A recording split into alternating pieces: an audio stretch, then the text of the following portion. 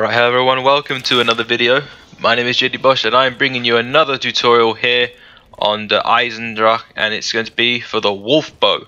Now as you see, I'm looking for 4 pictures around the map.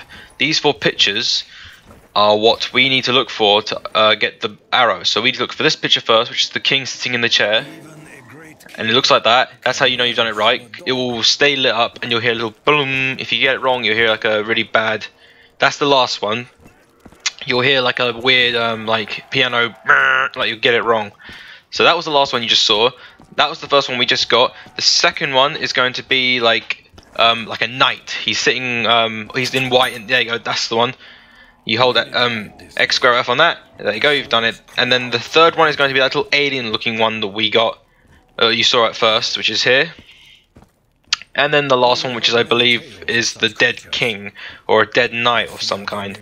And these are in different locations. You won't see these around in the same locations. They will change each and every time. So there's the last one. You will hear a wolf howl like that. That'll let you know you've done it right. And now we can go and get the bow, which is inside the wall down in the pyramid. Now from here we teleport to the rocket. And you need to get your bow and you need to fire an arrow on the flag, which is on top of this little mountain bit here. So you see here I missed that one, but then boom, I hit it. And this is going to drop a wolf skull. You need to pick this wolf skull up, and then from here you need to take this back to the little pyramid place.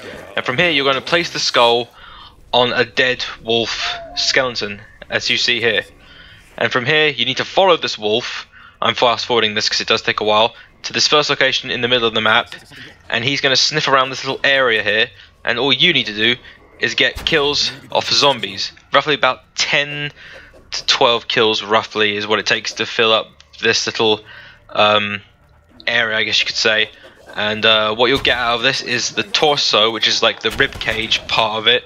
And what we're doing here is we're collecting 3 parts, which is the head, torso and the legs. This makes up a skeleton, because after this you are going to need to go to 2 more locations, which I'm going to now, which is going to be outside a double tap, and the last location can be located in one of the areas where the pack-a-punch is.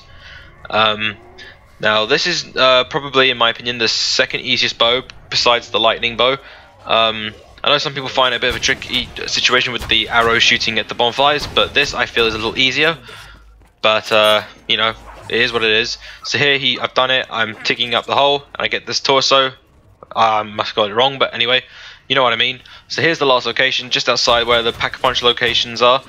Get a whole bunch of kills here, and when you're done, you'll pick the last part up, and you'll see him walk over to the wall and just look up, and you'll be thinking, what do I do here?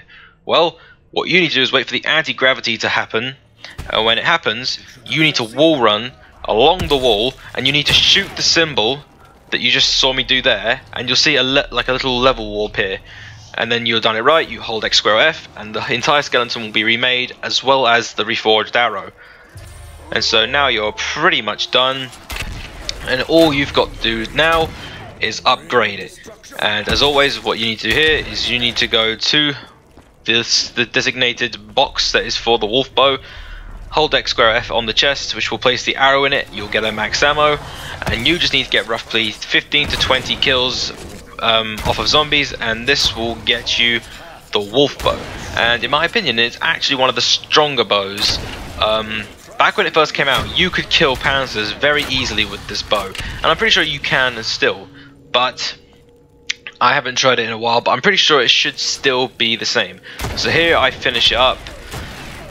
And in it goes, and then I get a little nice cinematic here. So in goes the arrow, and then boom, a big gush of light comes out, and voila, you now have the wolf bow done and upgraded. And it looks very nice, very ghosty looking. And what this bow does is, once you fully charge the arrow, you can take out an entire stack of zombies in one shot. Now I know that most of the arrows do that, but this takes them out literally in one shot. With the lightning bow, the fire bow, and the void bow, they take out multiple, but it takes a while. Here, it just takes them all out just like that. Very, very good bow. If the lightning bow was already taken, this would be the bow I go for next. But that is the end of the tutorial. I hope that you guys found this useful. If you couldn't build it before, I hope that you'll be able to do so now. And if you like the video, then please do hit the like button. It lets me know you want to see more of this content. Don't know why I lagged there, but anyway, never mind.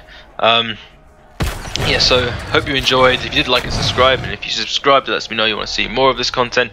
I've now got 2 more bows left to do, which is the Void and the Fire bow. They will be coming out soon, but anyway, I will see you guys in my next video soon. See you then.